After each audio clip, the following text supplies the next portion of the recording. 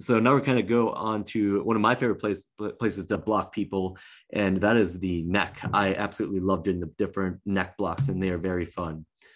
And in general, just while we're talking about necks, these are, the neck has a lot of real estate in it, right? And so it has some higher stake real estate. So when you're doing these with, residents or med students or whoever, you're going to try to keep in mind that, when I do these with my residents at this point, I say, you do not advance the needle if you do not see the tip, because that's going to prevent outcomes that you don't want to happen. So because of how high stake real estate is, you really want to only advance the needle if you can perfectly visualize the needle tip to make sure that you're going to poke something you don't want to poke.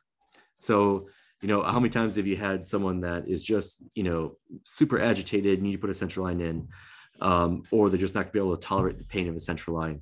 And that is where the cervical plexus blocks come in. These are super fun blocks with really great results. So we're kind of go through cervical plexus blocks. Some ER indications here. If you have any kind of like submandibular or neck abscess, you can do these blocks for pain control and for kind of, for pain peri-procedural. For clavicle fractures, particularly mid-shaft clavicle fractures, this is a great block for pain control. And then kind of one thing that we're actively studying right now is doing it for central lines.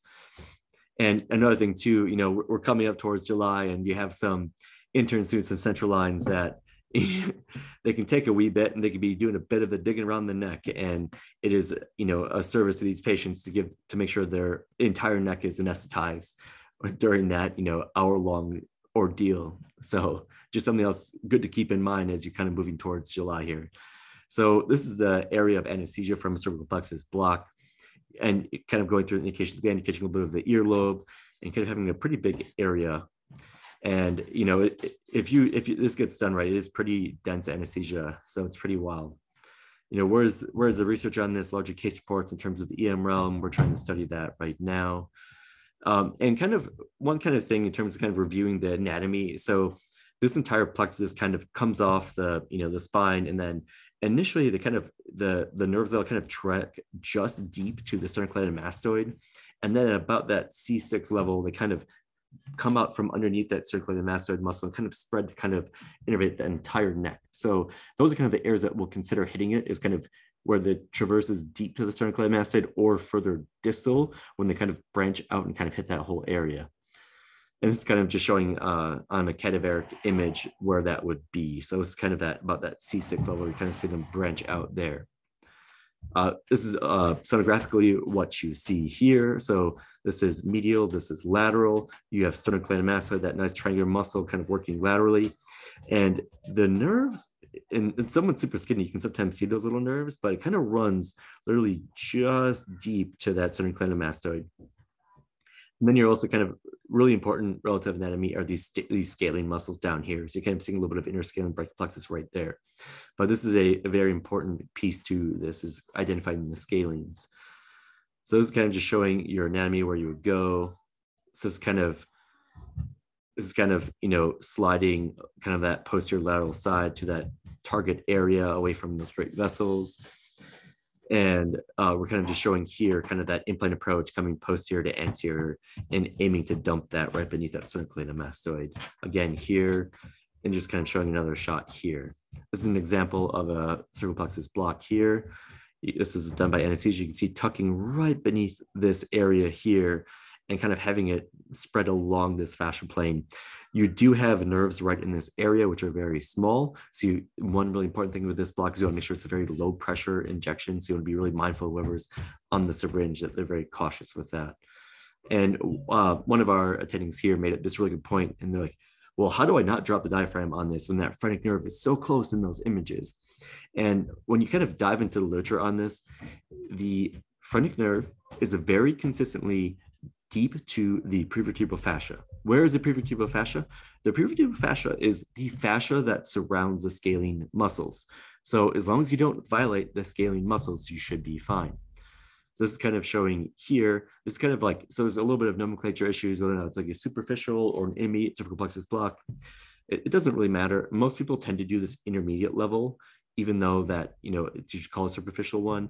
No one does these deep blocks anymore because they have a lot more complications given the location. So pretty much no one's doing those. And, kind of just some references is, I'm doing a lot of these at that intermediate level, where at which level you're aiming for when they're still deep to that sternocleidomastoid mastoid. So you want to be a little bit higher.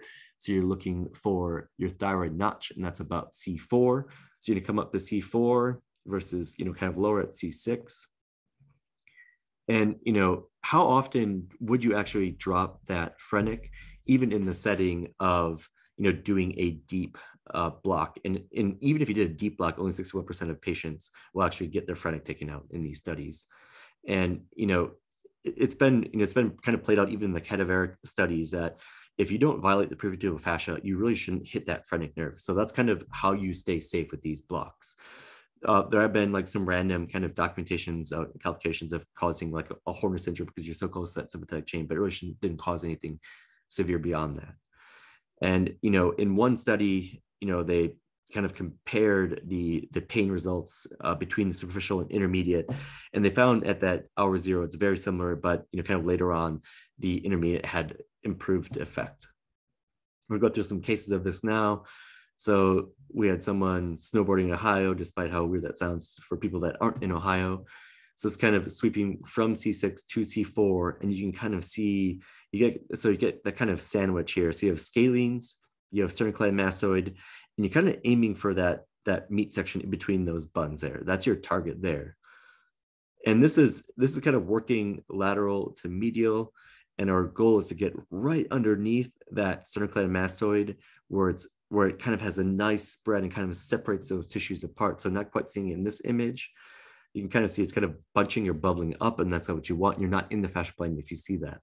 So we readjust, and now you can kind of see it looks like it's actually splitting those fascial planes. So we're going to keep going, and you can kind of see how it's splitting these fascial planes. And this was a great block.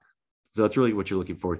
And you really want to get on the, again, muscle is surrounded by fascia. You want to get on the underside of that fascia of that sternocleidomastoid, and this is your target right in there. This is kind of example of a setup here. And so this first block, what do you think about this? You can see we're not on the underside of that muscle fascia. So we're not on the underside of that sternocleidomastoid. So this one, when it was initially done, it had 0 anesthesia and 0 pain relief. And we're going to kind of watch, this is kind of round 2 on that same person. We're going to pop through, going to work our way through here.